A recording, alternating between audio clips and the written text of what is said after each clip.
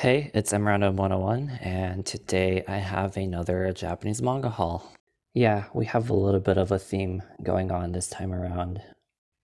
To start things off, I have Girls Last Tour, volumes 1 to 6. This is basically the complete series. I really fell in love with the series back in like 2017 when the anime aired for it, and it was by far my favorite anime from 2017, so yeah. The manga is also great. It can't go wrong.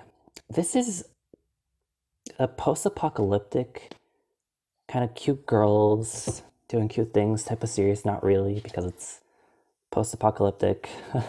It's actually pretty sad, but at the same time hopeful, and calming. We just have these two characters wandering around in the remains of what once was a gigantic, society that was filled with people and like living stuff.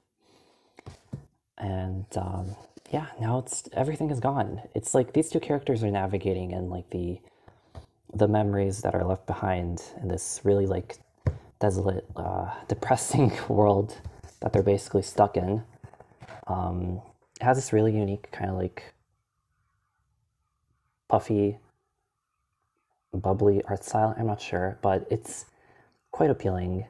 Every once in a while, maybe they come across another human, but it's not exactly the norm. And yeah, it's a cute series that kind of asks a lot of questions like, what is life? What is death? It's really cute. And I highly recommend it. And this is the new series created by the same author. This one isn't post-apocalyptic, at least I don't think it is. The author is Mizu, by the way.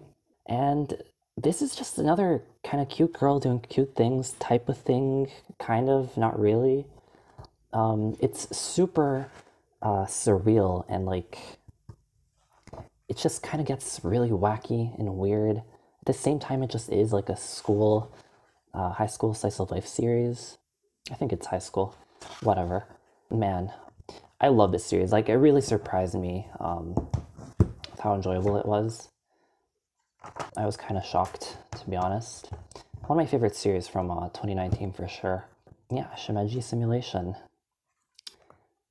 There you go. And this is not from the same author, but it kind of continues on with like the post-apocalyptic theme, where you have like this little kind of like tiny person traveling around in like the remnants of a post-apocalyptic setting with some cute little friends besides as companions. And this series is called Even If the World Is Over, It's Fun to Live.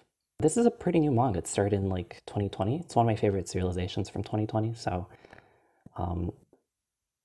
I wanted to get my hands on it. And in contrast, like Girls Last Tour is just very gray. It has a lot of these like really huge industrial, like complex buildings, like these endlessly tall skyscrapers with a bunch of windows that are like symmetrical and like pipes and like lines, and everything is just super gray and black and white in this series. It's really kind of like drab and like lifeless. While in this series, it is post-apocalyptic, and there is a lot of like the same type of stuff with like mega structures and like abandoned buildings and like lost technologies and whatever, but this one has a little bit more life going on in it, oddly enough, because you still have these like crazy monster creatures lurking around, and there still is vegetation here and there. So this world isn't quite as dead. And oh my god, I love this series. It's basically like a combo of Girls Last Tour and maybe like Hakume to Mikochi and even like Made in Abyss. And I really recommend this. If post-apocalyptic series in this style are like your type of thing, then yeah, give this a shot. And oh, that was like an advertisement. Here it's like an overview of the slipcovers, because you just have these like nice big art pieces. I thought I should showcase volume 5 and volume 6. And here's like what the volumes look like under the slipcovers. It's basically the same illustrations, but kind of more minimalistic and just, you know, grayish and dead. Like the series. I love the sketchy like art style. It's very appealing for me. Okay. And this is where this journey comes to an end. So thanks for watching the video, and bye.